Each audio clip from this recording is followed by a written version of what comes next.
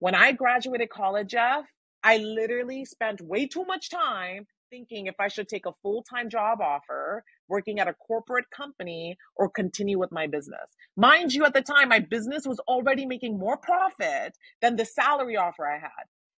So imagine how deep the conditioning is and like the environmental influence was for me to actually be like, I don't know if going full time with my business is actually the right idea.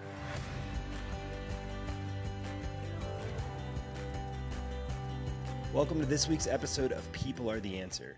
I truly believe that people are the only answer to the world's many problems. I'm Jeffrey M. Zucker, a serial entrepreneur, here to learn how innovators are creating outsized, transformational social impact and to shine a light on all the good happening in a world often hyper-focused on the negative. Today's episode features my friend Shireen Jaffer, founder and CEO of Skillify.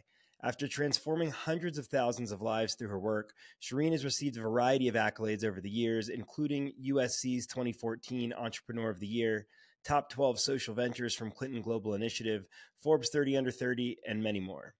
Shireen and I discuss her journey from Pakistan to the US at age 7 and the incredible sacrifices her parents made to make it possible.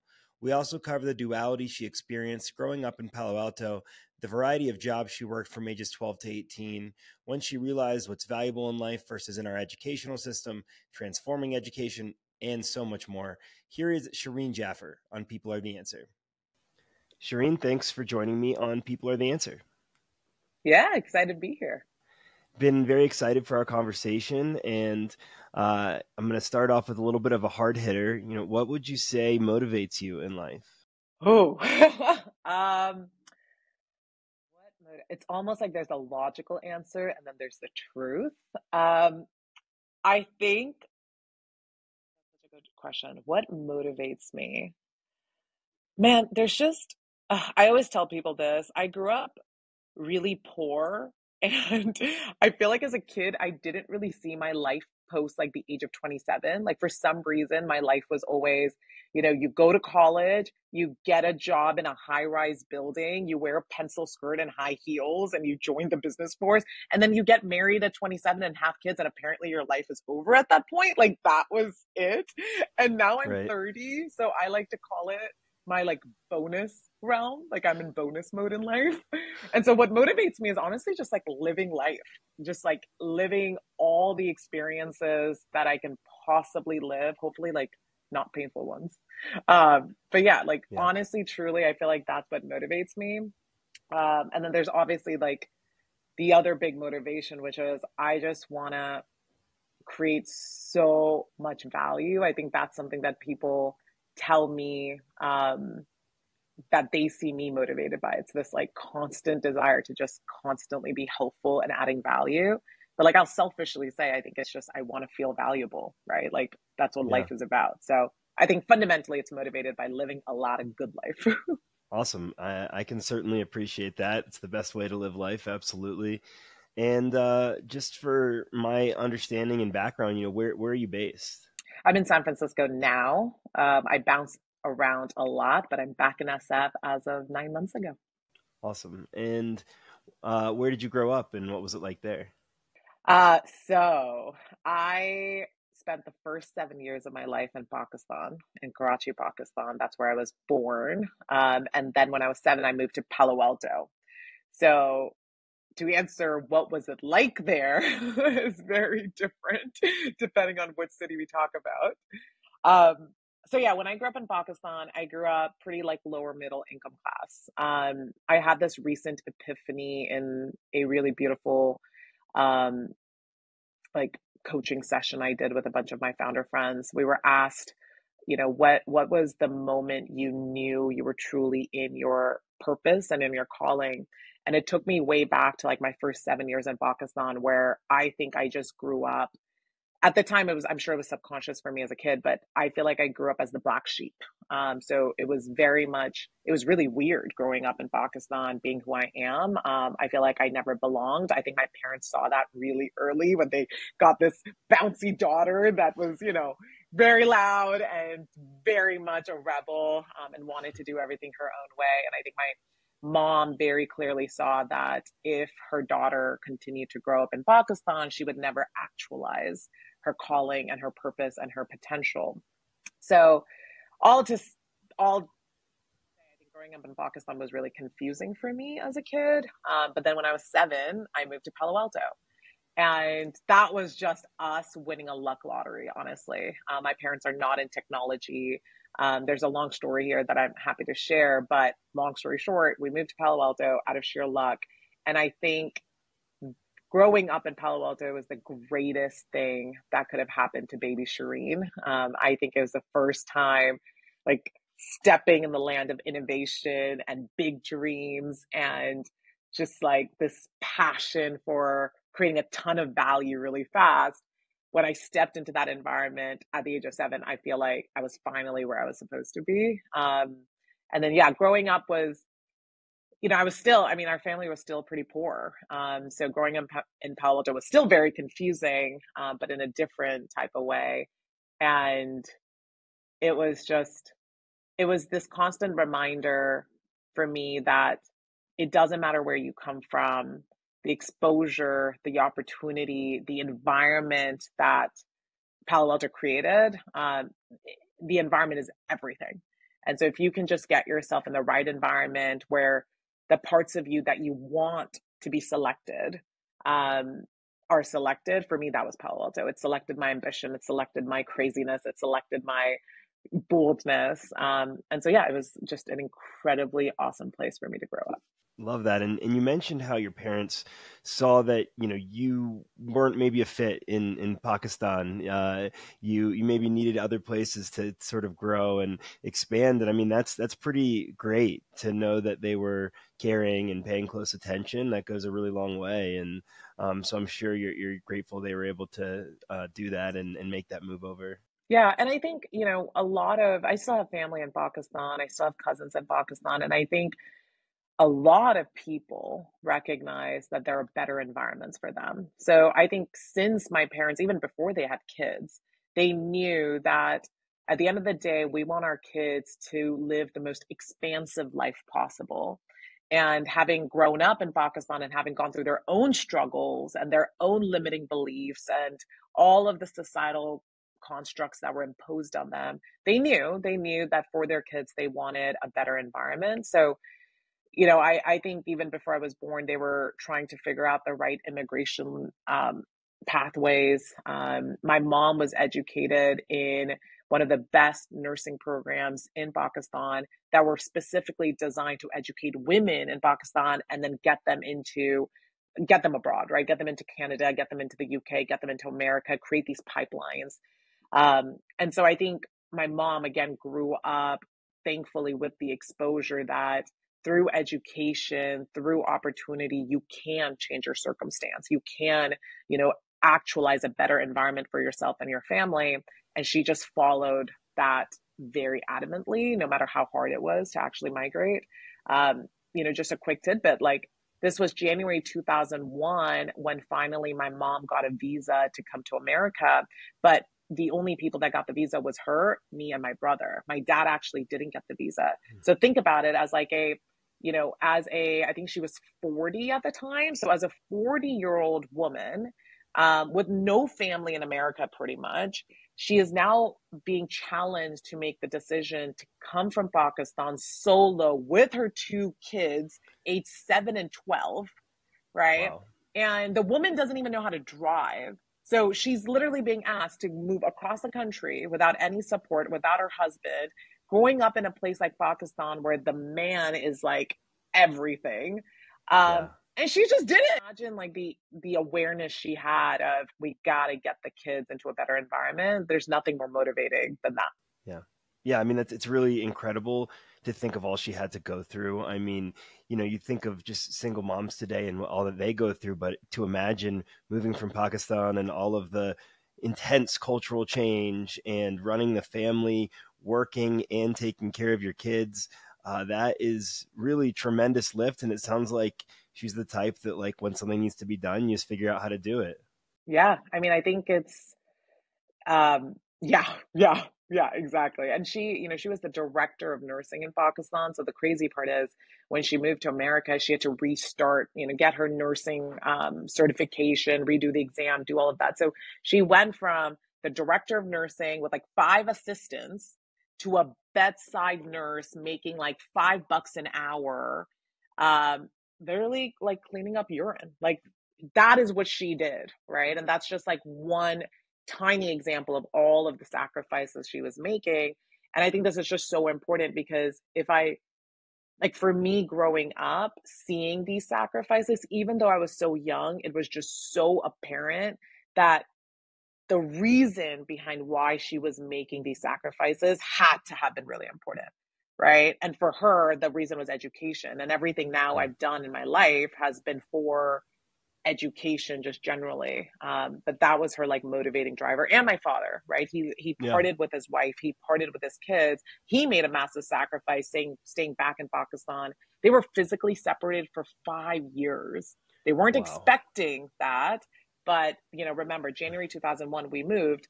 9/11 happens 9 months later. Immigration completely changes, and so my parents both made this insane sacrifice. Why? So their kids could have better opportunities, specifically a better education, a better environment. Wow. Yeah, I mean, it's hard to even imagine. Myself having kids now too, it's just like what a difficult sacrifice to make. And it's incredible what your parents were able to do for you guys. And so once it had been 5 years, which is a tremendous amount of time, especially in a kid's life, that was when your Yeah. dad was able to make it over. That's when my dad came, and it was wild because my brother, who's 5 years older than me, and we're very close. He so I was 7, he was 12 when we moved, and all of a sudden my brother had to become the father of the household, right, the man of the house, and he taught my mom how to drive. Like think about a little like 12-year-old. He's like helping my mom do the examinations. He's helping my mom figure out the transportation system. We're getting our first laptop, our first phones. Like it's a wildly different culture coming into Palo Alto, and he's kind of leading the way. He started working at a really young age. I think he probably started working at 12, but like legally by 14. Um, and so, yeah, and it was wild because on one hand, this is the world I'm growing up in, right? Me, my brother, my mom, like we're living this like very interesting life, living in a 1-bedroom studio in downtown Palo Alto. Um, that's oh my gosh, there's such a story there too. But then on the flip side, I'm going to school in a very affluent neighborhood. I go to my friends' houses. They live in very large homes. And it was just this beautiful duality and exposure point that I had that I think inspired a lot of my perspective, that was very unconventional than most of my friends. Yeah, I mean, I can really imagine. I think it's incredibly valuable that you were able to see different ends of sort of that spectrum. And was it uncomfortable? Were you self-conscious about it, or were you out in the open about the differences? Did people come to your apartment at all? Things like that. Yeah, I would never bring anyone over. That was Yeah, I like was not just a thing. imagining like being a Yeah. kid and like, and sort of where the perspective would go and how that kind of shaped you. Yeah, I think I found my strengths in other things. I definitely, yeah, I overcompensated in very different ways. But yeah, no friend really ever came over. I remember when I was in seventh grade, so when I was 12, and we moved into a 3-bedroom apartment, and it was subsidized housing, like low income housing. But for me, it was just this like, holy crap, we made it. And it was actually in preparation of my dad coming because he joined when I was 12. And my mom was so, oh gosh, what a woman. She was like, I want your father to enter America, not in the environment we just spent the last 5 years in, which was this 1-bedroom studio. By the way, it was a studio apartment in essentially this building called Casa Olga, which is now, by the way, the Nobu Hotel in downtown Palo Alto. Wow. But back then, Quite it the shift. was, yeah, quite a shift. But back then, it was this like, better words, like a halfway home. It was like this healthcare facility for people struggling with drug addiction and just like really traumatic experiences. And my mom was a nurse there. And floors 2 to 5 were essentially for the patients, and then floor 6 and 7 were the studio homes where Stanford students would live to do their rotations and whatnot. And that's where my brother and I and my mom grew up. So, I had some really weird experiences growing up as a kid in that kind of environment. So that's just another perspective. But all that to say, yeah, so friends couldn't come over, but I do think, growing up with that perspective and what that duality, what it did show me is that there's so much more to life than what I was learning in school, right? So a lot of my friends grew up very sheltered. I didn't grow up sheltered. Like my mom didn't have the privilege, frankly, to shelter me. And so I grew up with so many weird experiences and exposure points that ended up being an incredible blessing in disguise for me. Now I'm very fortunate that I stayed very safe through all of it. But I think I was very lucky and saw perspectives that made me realize, hey, my school is teaching me a lot of things that don't actually make sense because I'm in the real world. And like, I'll give you a quick story. In this halfway home, they used to have bingo nights. And I remember being 15, volunteering at this bingo night. And there was this man who was a patient, and he was asking me how school is going. And I was telling him about how I'm taking the SATs and I'm so stressed out. And he was like, and I don't know how true his story is, mind you, but what he said was, listen, Shireen, I went to Harvard. And I grew up just like you, where I was always focused on school and I studied all the time and I got into Harvard. And in my third year of Harvard, I had a mental break. I had a psychotic break and I was not sleeping. I hadn't slept more than 4 hours a night for probably 5 years at that point.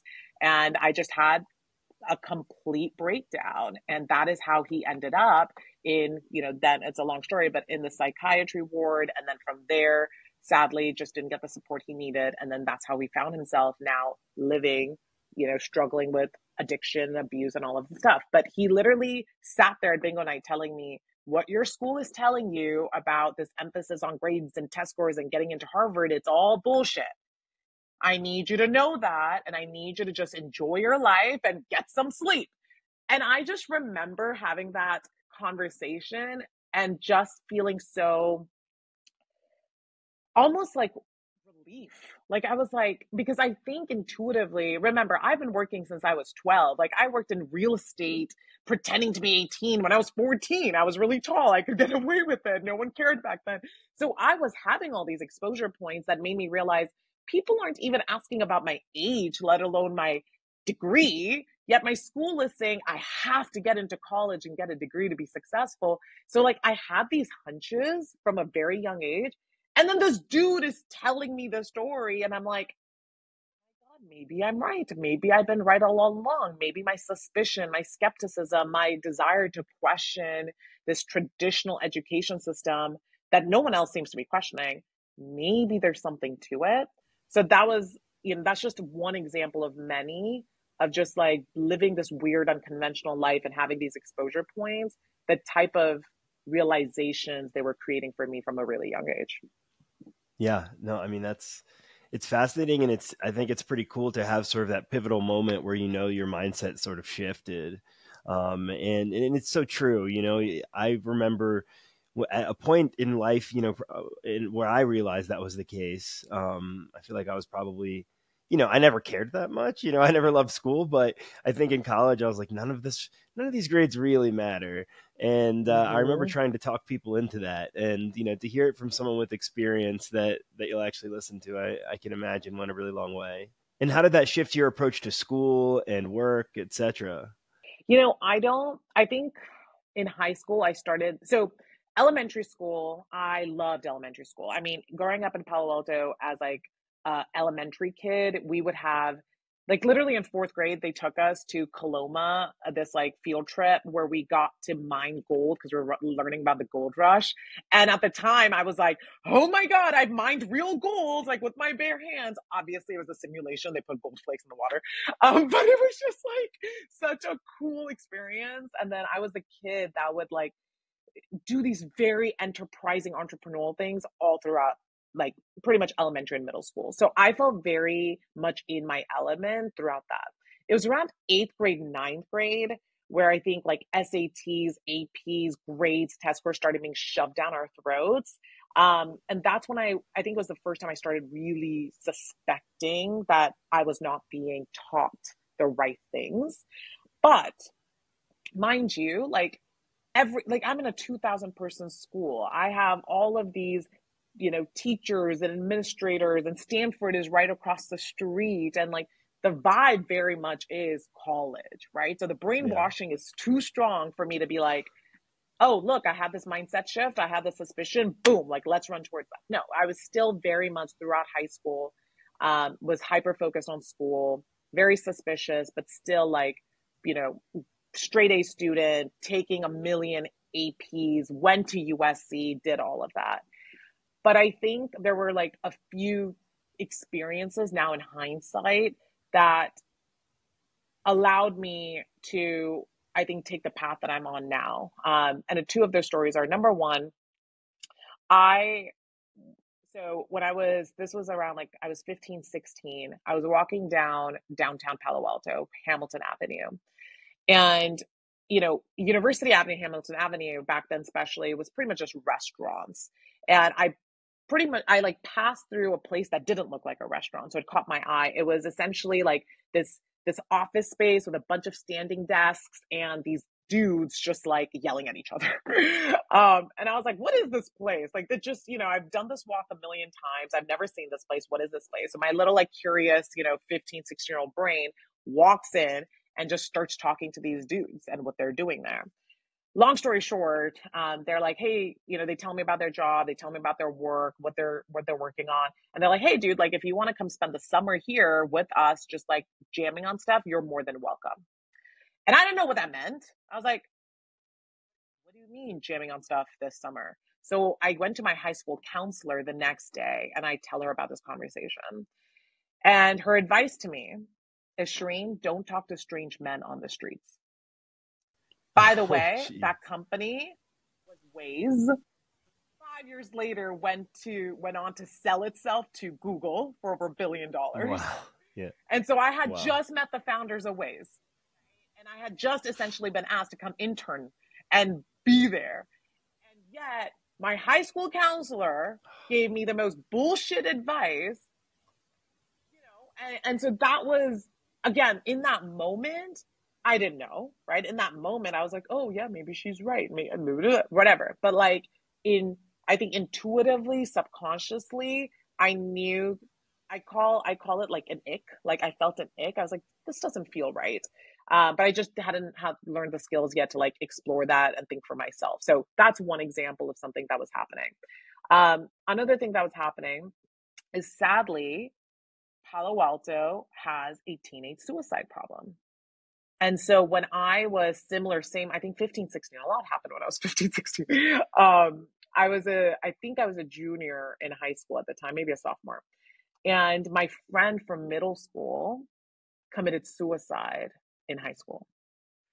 And I remember the conversations being around, oh my gosh, our kids are doing drugs. They are not sober. They're losing their minds. And that's why they're killing themselves. That's the conversation I remember hearing. But I knew this person. And I was like, she was a really hard worker. She was a really good student. She was so stressed out all the time. Now, she was put on anti-anxiety medication from a really young age. So was she doing drugs? Right? Like it was just this like really bizarre lack of empathy for what was happening to the kids in the system that I was catching on to. And I remember walking into my superintendent's office at the time, just being like, guys, I think we're just all really stressed out. And like, can we just do something about it? And there's a bunch of us that just want to help our friends out. And we were mobilized in really ineffective ways. And point being is, these are the types of things that were really motivating me throughout high school and understanding something's not right. Like, people are genuinely unhappy. And my parents moved us to America for education. So education is supposed to be impactful and powerful, but something's not right.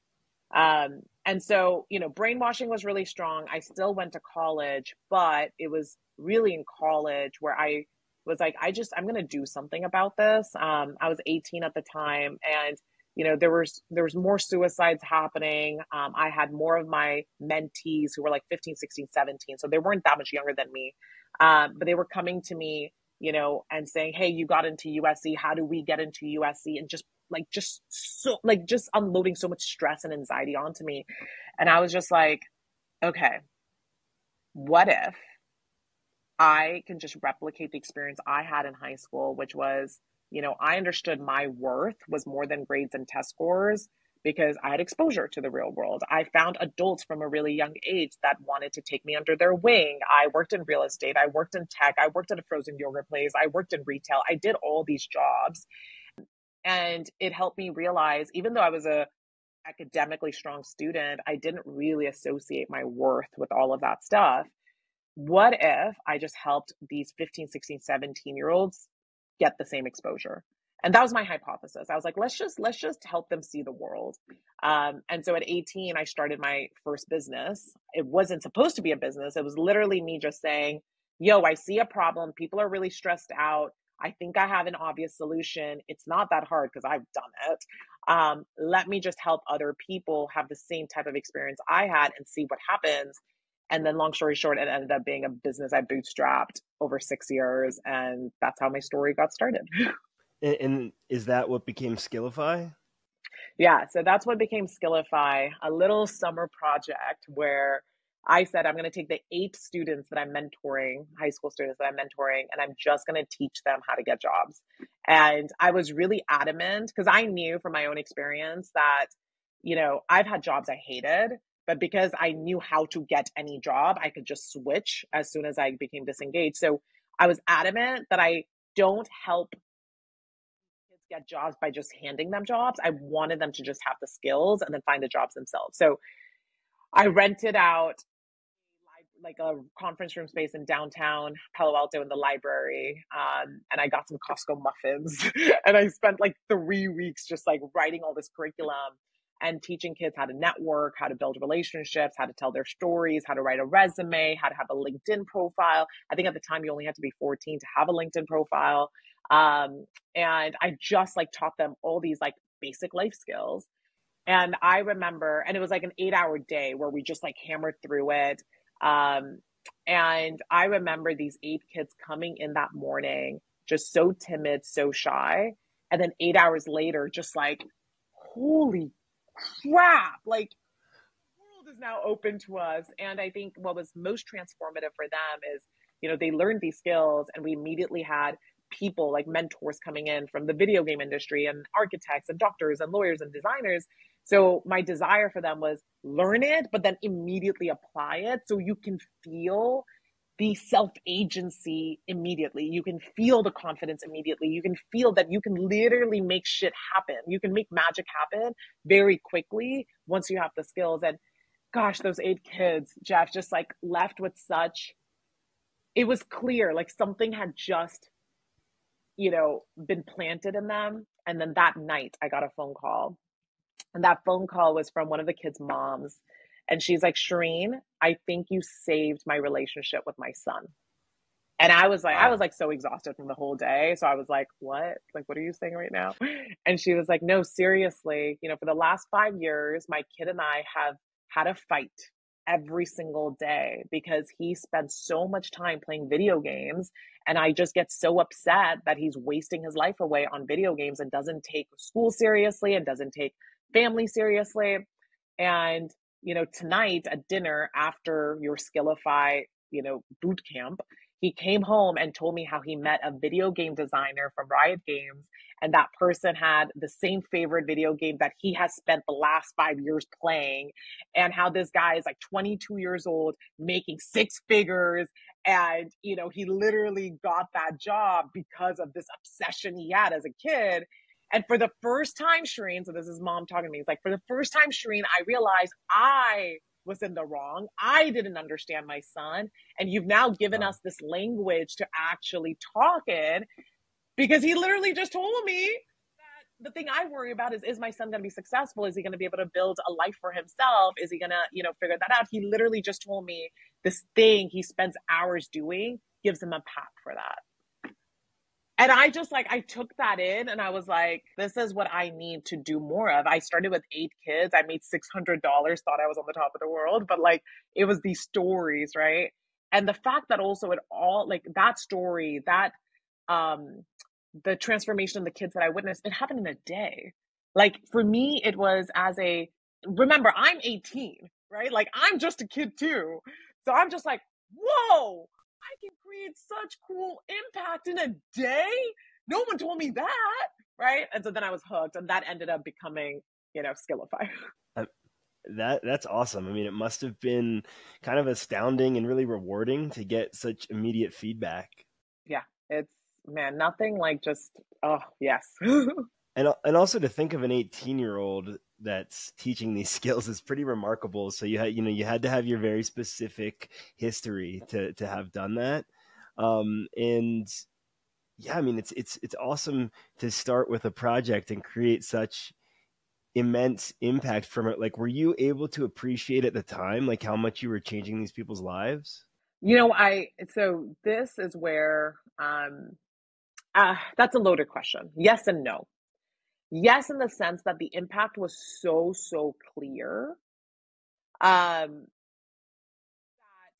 would, oh my gosh, dude, so my marketing strategy, I really credit young Shireen for thinking so first principles based. I didn't have a business education. My family's not in business. I didn't know what I was doing. So my marketing strategy when I was growing Skillify was, in college, I would ask my friends who grew up in LA and went to high schools in LA, I would ask them who their favorite teachers were. And then I would get those teachers' names and look up their email addresses online. And then I would cold email those teachers with the subject line connecting via, and then that student's name. Because what teacher doesn't remember their favorite student, right? And then I would send this cold email being like, I'm at USC. I met this student. They said, you're an incredible teacher. This is a program we're working on for high school students to really learn how to get internships. I'd love to talk to your kids for 15 minutes during class. So I would blast out hundreds of these emails across hundreds of schools. And I would get immediate responses like, yes, this is amazing. Come on in, right? And so then I would go into I was a full-time student at USC. I would take classes on Tuesdays and Thursdays. So Mondays, Wednesdays, and Fridays for me were I got to build Skillify, right? Not a business yet. I just got to build Skillify. And I would drive to all these schools, 50 miles, 100 miles away. And I would spend 7 a.m. to 4 p.m. pretty much talking to hundreds of students nonstop. And I would do these 15-minute spiels in these classrooms. And at the end of those spiels, I would say, so if you're interested in these programs and these boot camps, give me your email. And they would write their email, and then they would write these handwritten love notes to me. And so going back to was I aware of the impact? Man, these love notes would be because I would share my story, right? I would share why I care so much. And they would just be I feel I'm finally, I finally have an opportunity to be myself. I finally have an opportunity to find something that I'm good at because I'm not good at school. Or kids who are really good at school, oh my gosh, I finally have an excitement of I love biology and you're telling me I can go be with doctors right now. I can't wait. It was just such, I have pictures of thousands of love notes. I used to put them on my Instagram and all of that stuff. So yes, that impact was so clear. But being a founder during that journey and still going to a traditional school system, I was still going to USC, man. I was in the business program. I did the entrepreneurship program. I graduated as entrepreneur of the year, right? I'm still dealing with the bullshit of, hey, you're in school, take school seriously. Starting a job is something, I had a professor tell me, hey, college is for taking school seriously. You can build this business of yours once you graduate. So it was very dissonant where I felt the impact, but I also had all these experts telling me the opposite. Yeah, no, I can actually relate, having started my real estate business when I was in college. And, I hated school. Like I mean, I liked where I went, BU. I liked a few of the classes, but for the most part, I hated the responsibilities of school. They got in the way of trying to do what I was doing, and ultimately just wanted to get that piece of paper at the end. When my dad passed away in 2008, and that just made me care less about school. I was just like, I just want to do what I want to do. So I can very much relate to that. But not only did you get through it, it sounds like you got through it, and you were still thriving on the school front. Yeah, man. I mean, dude, I like killed myself. Like I literally, and this is where people, I think we really don't talk enough about that we are killing generations. Like we are all of us, we all came from these traditional school systems. Some of us are luckier than others, but I gained so much weight in college. I had such dark periods in college. I went into deep depression in college. I got into a really bad car accident in college because I was in this deep depression and not thinking while driving. Like these were the implications of being in an environment that just did not let you truly be yourself. And it just like kept in, I just, I was working 100-hour weeks.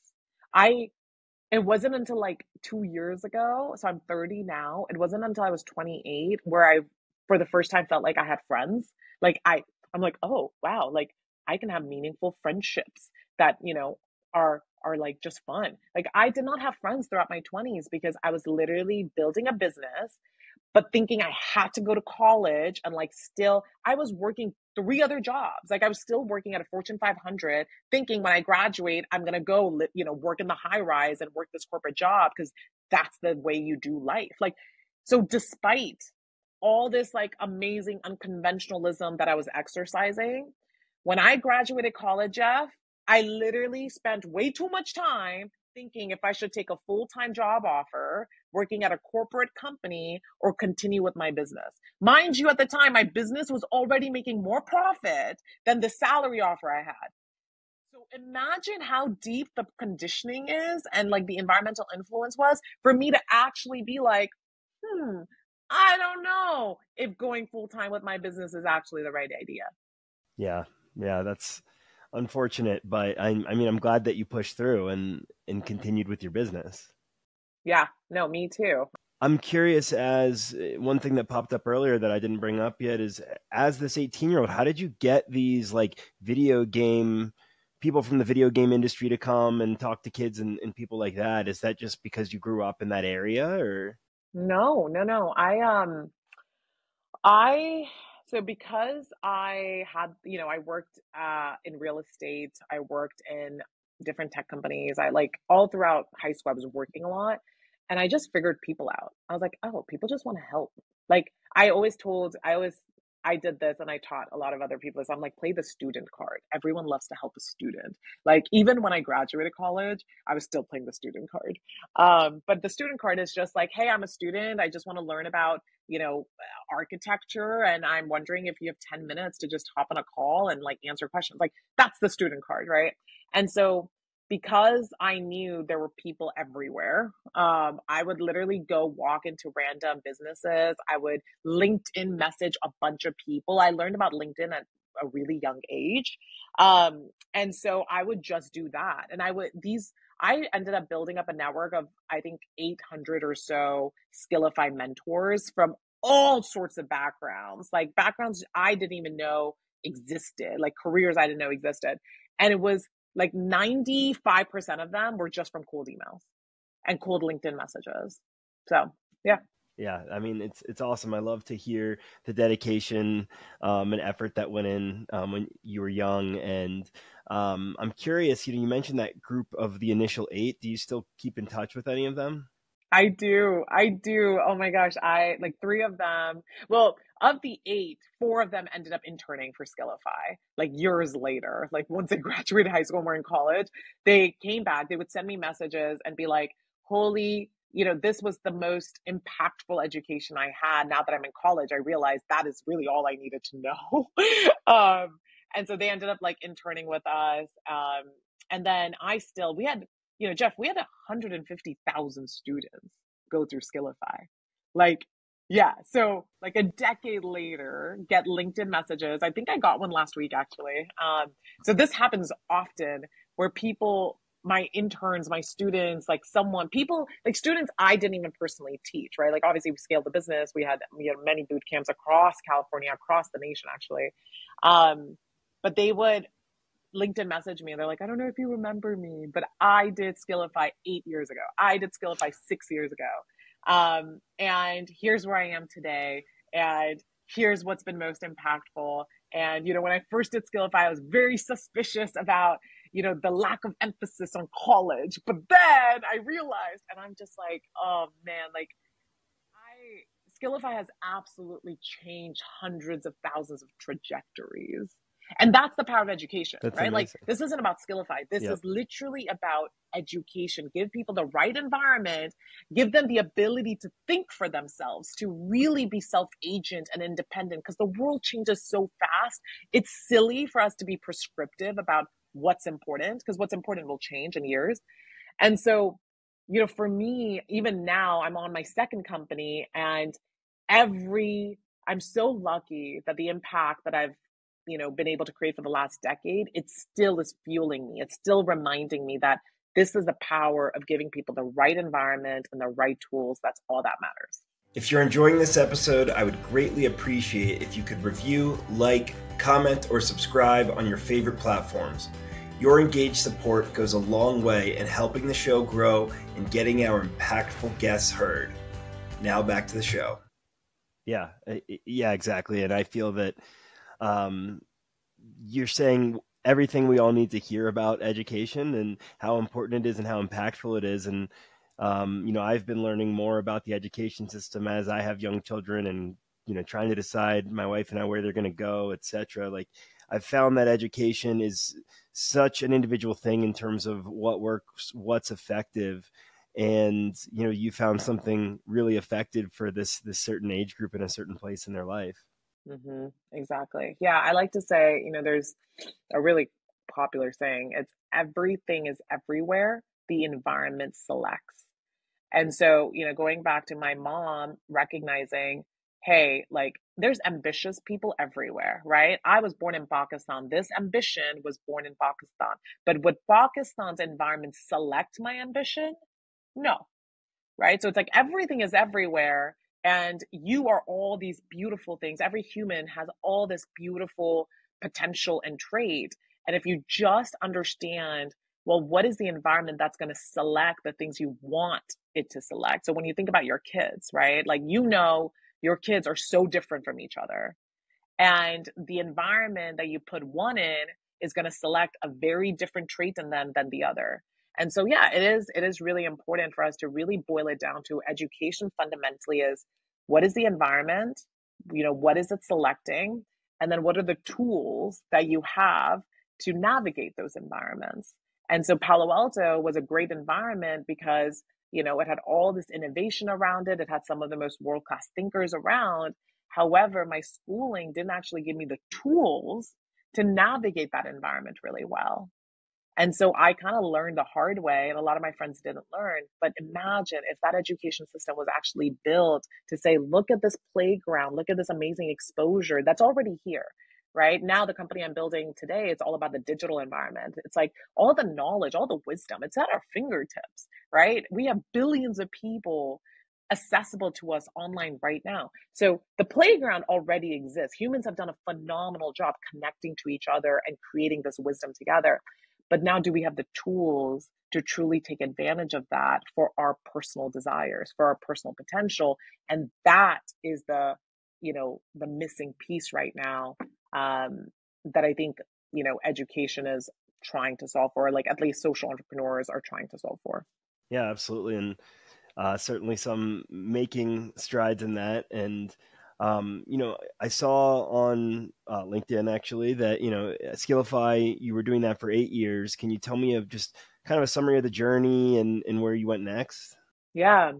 So, summary, Skillify essentially started as, me talking to a bunch of students about the value of internships and mentors and all that good stuff. And there came a point where I would have hundreds of students from any one school personally doing the program. So their parents were paying for them to do these programs. And, we were so data driven since the beginning. Like I've always focused on two things. Number one, impact. Like, is what I'm doing actually worth it? Am I going to dedicate my time and life to this? Well, it's got to be worth it. So impact and data of like, what are the outcomes the students are actually feeling was really important. And then number two, profitability, right? For me, it's like, I want to be able to then make this impact for a really long time, and I need to be profitable. So those two things were my day one focus. On the impact side, hundreds of kids from any one school would come to the program. We would have all these surveys. Like before they started the program, we would understand their confidence levels on every skills, what their anxieties were, all that stuff.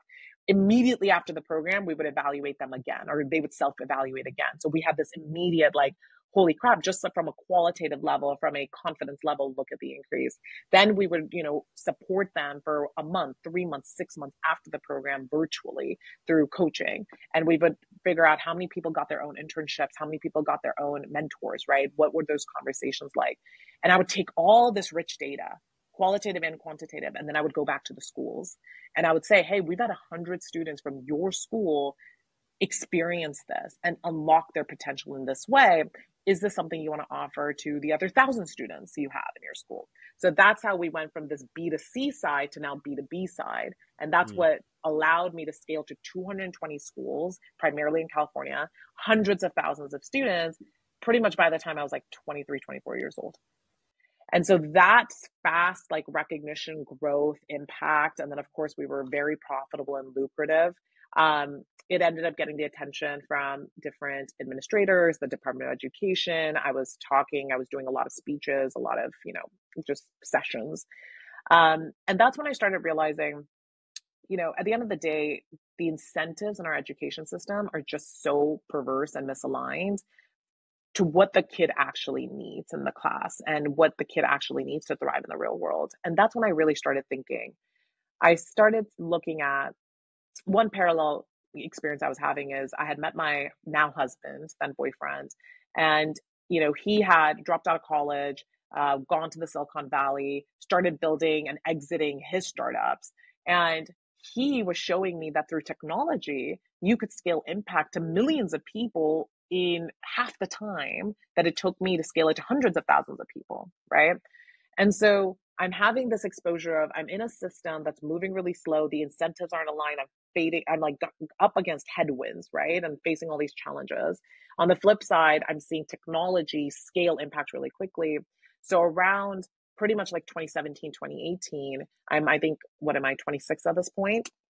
I'm looking at myself and I'm saying, okay, I could keep doing Skillify in this way and maybe scale it to 500,000 students, but it's a grind and it's slow. And the reality is there's billions of people that need this type of support, right? It's not just high school kids and college kids.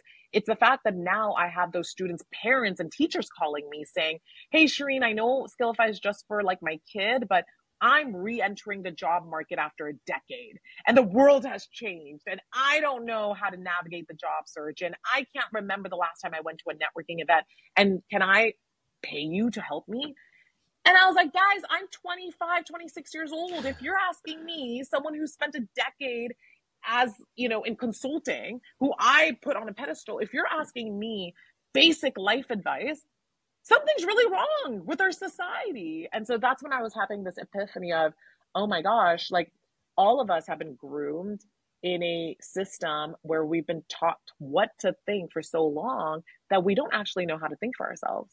And the reality is, any question you have on anything, your finances, your health, your career, your anything, your kids, raising kids, like all of that wisdom, it's online, it's on the internet, right? It's being shared by billions of other people that have very different perspectives that you can learn from. But the problem is, we don't actually have technology, we don't have tooling, we don't have the skills to make sense of all of that, to think critically. And the reality is the information is also growing so fast that even if we knew how to think clearly, making sense of all that information and processing all that information is just really hard. It's just really overwhelming. And so, that's when like Skillify was growing. It was growing slowly. It was incredibly rewarding, but I was having this like, just this deep calling of, I need to scale this to billions of people. How do I do that? Technology was getting my attention because that was the only way I'd seen it get done. And around 2018, I started my current company, which is a technology company, software company, and it's all focused on how do we design technology to help people process lots of information and think clearly. That's the mission is help people think well, right? How do we help people I think love that. well? How do we help billions of people think well? And how do we do it, really freaking fast? That's kind of how Skillify transformed into what I'm now building. Awesome. I love that mindset of helping people think well. Transparently, I'm a very minor investor as of recently. Excited to be involved a little bit. And I love what you're building. Imagine being able to talk to your assistant, your AI assistant, and being like, hey, how has my perspective on climate changed over the last couple of years? Well, if it has all the data on all the research and all the conversations you've had on climate in your database, it can start helping you do that retro and do that reflection, right? That's like the power of having mentors, right, or teachers that follow you for years is they see your growth. They can be this thought partner for you. Same thing, right? Like if you're trying to learn something new, if all of a sudden I'm trying to learn about crypto, how many people have tried to understand cryptocurrency and it just didn't make sense to them? Well, imagine being able to talk to your AI assistant that understands how your mind works, understands your analogies, and say, hey, can you help me learn crypto? And then you can have this full conversation with them, right? That's education. That's real education. It's something that, again, it's in an environment where the exposure is already there. Cool. The internet solved for that. Awesome. And then it gives you the tools to navigate that environment. Well, the tools you need is learning how to critically think and learning how to process a lot of information. And for us, right now, just a better interface to work with a lot of data, in one place that automatically removes the friction and the barriers for processing a lot of information. That's where we're starting today. And then where we get to go is really unlocking the greatest thought partner. Awesome. Well, I think that your work's really representative of the abundance that AI technology can bring to humans. And there's so much doom and gloom out there. And of course, there's people on all sides of it. But, I certainly get frustrated when people focus on potential negatives over the potential. What is your sort of response to those like naysayers, doom and gloom types? I say if if the if the opportunity is to be fearful or be abundant, I choose abundance. This is my motto in anything in life. I think it's important to consider all the alternatives and consider all the perspectives. But if I move forward with any one energy truly fueling me, it's optimism and it's deep care. And I think that optimism can help us solve some really dark challenges that will face us as we enter this next like huge inflection point for humanity. Um, but if you go in with just doom and gloom and that's the only perspective to then approach some really dark challenges, I don't know how that's going to serve us. So all that to say, I think we just need more perspectives around the table. I'm just someone who is very optimistic. I think the work that the Cosmos Institute is doing, Brandon McCord and his partner, I think they are doing some really beautiful research onto the different philosophies that are driving the funding, specifically philanthropy funding, for different areas of AI and how we learn about AI and how we research AI. And his perspective is, hey, we need more of the optimistic mindset going into some of the research that's being driven. Because again, that energy is going to create vastly differences and incentives and whatnot than I think the doom and gloom mindset. So all that to say, I think the doom and gloom mindset has been covered. A lot of funding has gone behind it. A lot of actions have gone behind that. We need to balance that now with this other perspective. And I think Cosmos is doing a phenomenal job starting that research. Brandon, by the way, has, for anyone that doesn't know him, please find him on LinkedIn. He's a phenomenal writer. He publishes a lot of the research, a lot of the things. I think they're going to start doing that more from the Cosmos side as well. But he has some really easy to understand findings around the different philosophies going into how we think about AI and how we see the future of AI and its impact on society. And it's a beautiful rabbit hole to go down on. Yeah, I'm a huge fan of Brendan and the work they're doing at Cosmos, and we'll be sure to link to the various information as well as some of the other things that you mentioned. And I'm certainly optimistic about the future, and excited for people like you that are doing the work to point us in the right direction. And then I've got just a couple of final sort of zoomed out questions for you as we move toward wrapping up. So aside from family, if everything were to end tomorrow, whatever that means to you, what are you either most grateful for or most proud of? Oh my gosh, I have really lived an expansive life. 3 years ago, I got to take control over my health and I lost 140 pounds in like 2 years. And that showed me just like what's possible, and how much incredible potential each of us has. And so, what I'm most grateful for and what I'm most proud of is just living a life where I've been able to see my own power. I've been able to witness other people's power in radical ways, like my mom, like my dad, like my husband. I mean, it is incredible to be surrounded by those stories. And what else is living life, right? Except just like the human experience. So Yeah, yeah, that's what I'm grateful for. I love that. And sort of this last big one I always make sure to ask, if you could snap your fingers and fix one thing in the world, what would it be? And how do you think that change would reverberate? Um, yeah, we have 150 million homeless kids in the world. If they all lived together, it would be the eighth largest country in the world. I'd fix that in a minute. This is the next generation, right? Like the ripple effects of millions, hundreds of millions, and that's a grossly underestimated number, by the way. Hundreds of millions of kids, um, just not having psychological safety, not having support, not having education. This doesn't include the billions of kids that don't have access to good education because our education system just sucks. So I would fix the value set and the emphasis and our human mindset we have on the responsibility we feel to the next generation. Um, because they are our future and they are the more evolved species than us. Um, and, they deserve to come into an environment where they can actualize their potential. Yeah. No, that's a great way of putting that.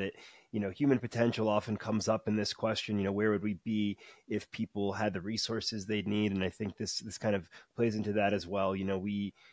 It's our responsibility to make sure that the younger generation has tons of opportunity and has the ability to unlock all that potential that's going to positively serve the human race. Yeah. Yeah. And I'm a direct example of that. My parents lived a vastly limited life compared to the one I got to live, and they made that happen. And then my ripple effects, are changing so many other lives. So it's like every life, every meaningful upwards change can make such a huge difference. And it's just a really gnarly problem that, we all get to confront. So, yeah. I think it reminds people how just doing one good, kind act for one person can have tremendous ripple effects. Yes, yes. When given an opportunity to be kind, please be kind. And when not given an opportunity to be kind, create the opportunity to be kind. Absolutely. That's like a big value set my husband and I have. I love that, and certainly believe in that. And I think that's a great place to end is be kind whenever you can. And, I'm so thankful that you were able to join me today. It was remarkable to hear your story and your journey.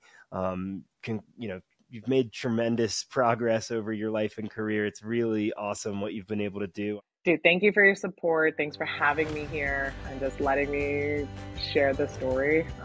Really, really appreciate you. Absolutely. Talk soon. Thanks for checking out this episode of People Are the Answer. For more information, go to peoplearetheanswer.com. Please like, subscribe, rate, whatever you can do on various platforms. We really appreciate the support. And if you're interested, check out my other podcast, The Late Game Podcast. You can learn more at thelategame.com. Thanks.